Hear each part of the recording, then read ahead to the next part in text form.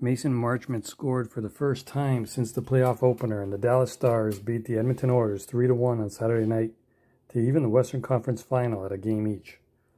Marchment broke a tie at 3:41 of the third period when he deflected a shot that went through the legs of defenseman Vincent Desjarnais, then bounced on the ice and went between the right arm and body of goalie Stuart Skinner.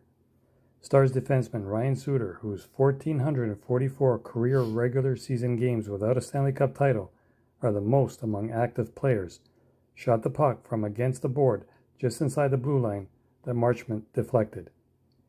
"We've got to play like it's Game 7. We're so close, so it's just got to be a Game 7 mentality for the rest of this ride here," Marchment said. Stars captain Jamie Benn had a goal and assisted on Esa Lindell's empty netter with 2:03 left. Wyatt Johnston had 2 assists. Dallas goalie Jay Gottinger stopped 28 shots, including a reaching glove save on Matthias Ekholm's shot with about 3.5 minutes left, and also gathered in the Edmonton defenseman's long shot about a half minute after that. Connor Brown had Edmonton's goal. Skinner, who had won the previous 3 games since being sitting 2 games in the last round, stopped 22 shots. Game 3 is Monday night in Edmonton, where the Stars won 4-3 in their only trip there this season. That was November 2nd, during the Oilers' 3-9-1 start that led to Jay Woodcroft getting fired as his head coach and replaced by Kris Knoblauch.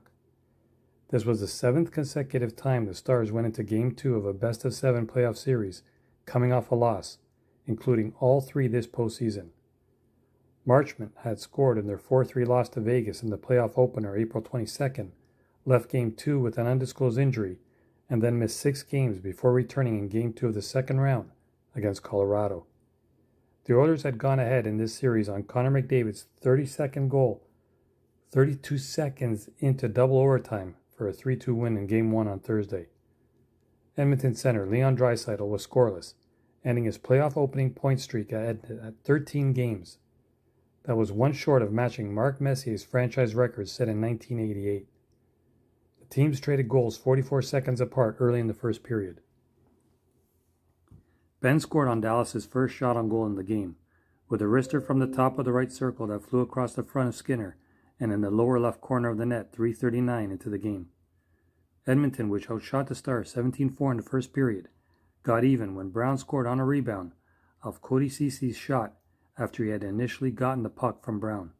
It was Brown's first goal this postseason and the only other one he has came in 2018 from Toronto against Boston.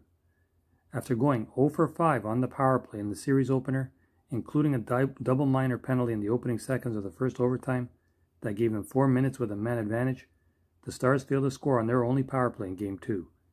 That extended Edmonton's streak to 20 penalties killed over 6+ games since giving up a power play goal in Game 3 of its second-round series against Vancouver. Game 3 goes Monday night, back in Edmonton, series tied 1-1. What happens from here? What say you? Let me know, comment section below. New to the channel? Consider subscribing. More picks and plays each and every day, including post conferences from pre and post. Take it easy. We'll see you on the flip side. This is kind of ticked off and pissed off Trending Rabbit.